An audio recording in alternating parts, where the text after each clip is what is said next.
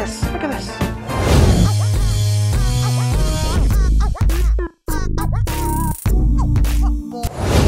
Hey guys, welcome back to another new video. Dereck Reacts, back at it again, and like many other BG songs, I don't know this one, guys. Jive Talking, taking it back to 1975. We'll be taking a look at the official video, made possible by you guys and Patreon. Believe it or not, first time ever. Never heard it, never heard it. So this is gonna be, I'm gonna be brand new to this, and I can't wait because apparently it's one of their big ones, of many, and I love this BG's run that I'm on now, and I'm not gonna stop, guys. I'm not gonna stop. So let's get right to it. Before we get into the video, please take a moment, comment, like, and subscribe. I'd love to hear feedback. Makes videos like these all the more possible. And also take a moment to follow me and like me, both on Instagram and on Facebook. And if you're new to the channel, guys, welcome. I also have a Patreon link down below. Be sure to check that out when you get a chance. Help support my channel. Makes recommendations like the one you're about to watch all the more possible. All right, guys, without further ado, let's go. Ooh.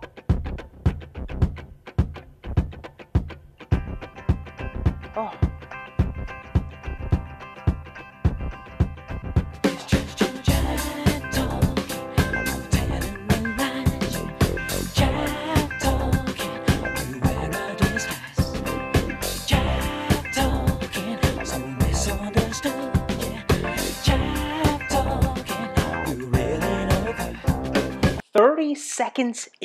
Thirty seconds in, and so much has happened. So much has happened with this first part of the song, the hook of the song, and not only that, the instrumentation with strings. I mean, talk about those thumping sounds, kind of like almost emulating. I mean, they're drums, right? I mean, they have to be drums. The drums and percussion's responsible, Dennis Bryan. But that scratching of the guitar, which is also nice, courtesy of Morris, guys, Morris, with bass too.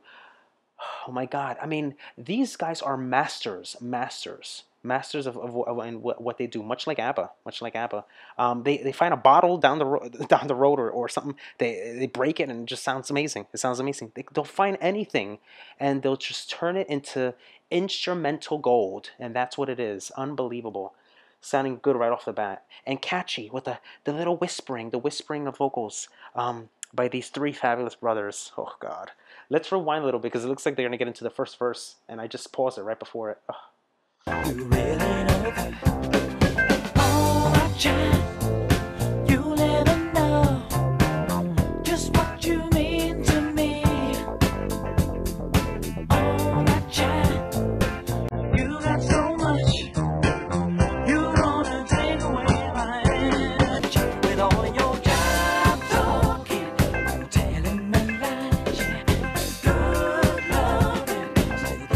There's the medley. There's the medley. Catchy again. Catchy as always. Catchy. Jive Talkin. Da da da da. So good already. By the way, there was some distortion there with audio. I wonder what happened. Like an in and out type of thing happened. It was like clear and then it like faded out and then it came back in. I'm not using the YouTube version, guys. I don't want it to get blocked. So there you have it. But these guitars. Barry with rhythm guitar, and also Morris with rhythm guitar, and then Alan Kendall with electric guitars and steel guitars. So very stringy indeed. And that bass, who's fiddling the heck out of that? Morris is. He's fiddling the heck out of that. Oh my child, you'll never know just what you mean to me. Oh my child, you got so much. You're gonna take it. It's all about delivery. And that's how they're doing it. They do a great job with it. That's why they're so good, guys. Look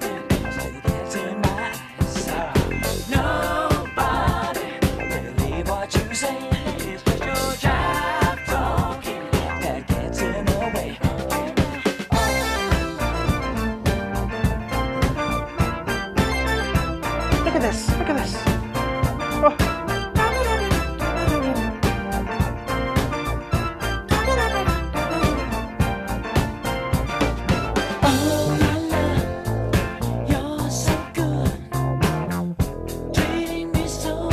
Holy bananas! Holy crap, Dereck Reacts approved coming at you. This is only a 2-minute, 52-second song, and I couldn't wait till the end. That's how good it is. Short and sweet, this thing packs a punch. Packs a punch, guys. This hook is sick. And yes, I said it. It is sick. With all your lovin', all your jive talking, you're telling me lies. Yeah, good lovin'. Still gets me in my eyes. Nobody believes that what you say. It's just your jive talking that gets my way. Oh my. So 70s with sound. Very, very funky. Funky. What was that thing I reacted to, that band? Casey and the Sunshine Band, I think it was. It's reminding me a little bit of like those very funky type of vibes. Very interesting. But man, that intermittent solo there with the guitars and the keyboards. Who's on keyboards? Blue Weaver, keyboards and synths. Magic, guys, magic. Let's continue, guys. I'm gonna lose my pants. My pants will be lost. Ugh.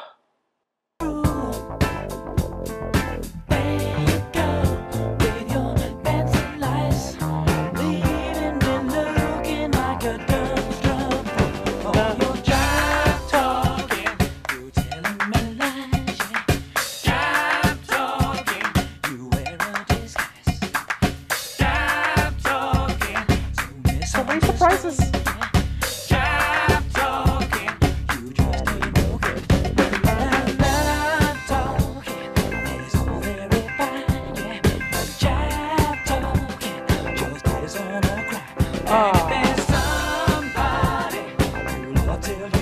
It's groovy, it's dancey. You just want to get up and dance. It's feel good. This is what real music is, guys. That hook is sick, and then what happens? They switch it up again. They switch it up again. Everything kind of like silences to a certain degree, and then you hear the claps. I mean, just that little thing they throw in there, making it all the difference. Climatic indeed, climatic indeed. You weren't expecting it. I wasn't expecting it. Guitar solo, slay, keyboard solo. And now we have this intermittent pause with this. I'm so excited, guys, so excited. And it's just that hook, that's the part. Because there's no chorus in the song. There's no chorus. It's just verses and then the hook, and that's all it is. Very short and sweet and simplistic, and everything just sounds great.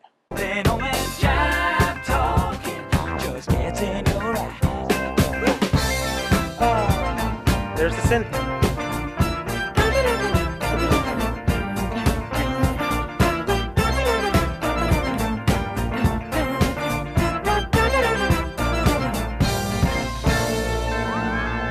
Beautiful. Oh, let's continue, guys. Let's continue.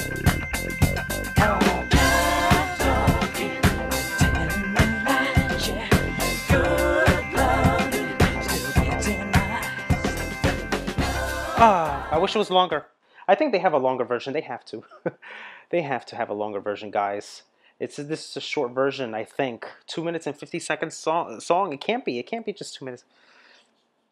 It can't be just 2 minutes and 50 seconds song. I mean, these guys are amazing. Do they have one bad apple? Do they have one bad apple? I mean, is it possible? Is it possible that they have one bad apple in their collection of songs and hits? I mean, these guys been doing music for the longest. Short and simplistic, guys, with lyrical content. This thing is driven by catchy, metally, catchy vocals, with all of them singing there. There really is no lead vocalist either, too. I think they're all just like singing together. At least that's what I noticed. I mean, they always pan the camera to Barry a lot. I noticed that. But the sound just win this. The sounds win this most definitely. And how did this thing come together? I'll read you a little story. You guys probably know already. The recording for Jive Talking took place on January 30th and the 2nd of February 1975.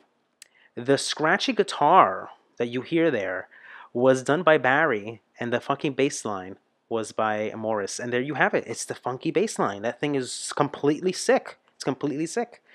God, he's such a good bassist. Such a good bassist. And the rhythm was modeled after a sound of their car made crossing the Jive Turkey Causeway each day from Biscayne Bay to Criteria Studios in Miami. I've been in that bay, Biscayne Bay. I've been there. It's pretty cool. Very nice sights and stuff in Miami. But inspiration, guys. Look at that. A car car. That's where you get it from. That's where you get it. Oh, this sounds interesting. Creative geniuses, guys, creative geniuses. The pulsating synthesizer bass line, which features the final recording, was along the pioneering work of Stevie Wonder, one of the earliest uses of the synth bass on the pop recording. And there you have it. It was overdubbed by keyboardist Blue Weaver using a state-of-the-art ARP2600. Oh my god, I love it. I love machines like that. Which the producer R.F. Martin had brought into the recording studio on the main course album. Weaver stated, usually Morris would play bass guitar, but he was away from the studio that night. And when Morris came back, we let him hear it, and he suggested a re-record the bass line on his bass guitar, and I really like the synth bass line, Morris said. I overdubbed certain sections to add a bass with extra emphasis. Freaking believable. There you have it. And it's just so good, so good. It's very, how do you call it? Like the delivery and how they execute it, and how it's sung, very very short and sweet. And it has the same formula, according to some other legends and other artists. David Bowie's Changes, Elton John's Beanie and the Jets, Bob Seger's Caramandu. There you have it. And even the Who's My Generation. It's called stuttering. It's a stuttering song when they sing like that. Somebody on my one of my followers in the comments below, to another video, said that I make too much noises, oohs and ahs and oohs and ahs, and I should stop. What do you guys think? Do you guys like that when I do that? I just get into it. I get into it. I can't help myself. Can't help myself. So there you have it. There you have it. Unbelievable. How did this do in the charts? It reached the top 5 in the UK singles chart in the middle of 1975, and it was largely recognized as the group's comeback song. It was a first US top 10 hit. How Can You Mend a Broken Heart in 1971. And it was the lead single from the Main Courses album from 1997, Saturday Night Fever. I know that one, guys. I know that one. And it hit #1 on the Billboard Hot 100. Amazing. Amazing, guys. Amazing. 1970s, and look how this thing still stands today. That's what you call good music, guys. Good music. When music ages well, it lasts a lifetime. I've said that before. Until next time, for more videos like these, guys, please leave your comments and suggestions down below. I'd love to hear what you have to say. Take care. Hey guys, hope you enjoyed the video. If you'd like to see more videos like these, be sure to check this one out. And also take a moment to comment, like, and smash the subscribe button to stay on all the latest reaction videos. And guys, yes, I have a Patreon link. Be sure to check that out when you get a chance. Help support my channel. Makes recommendations like the one you just saw all the more possible. Alright guys, take care. Love you guys. Peace.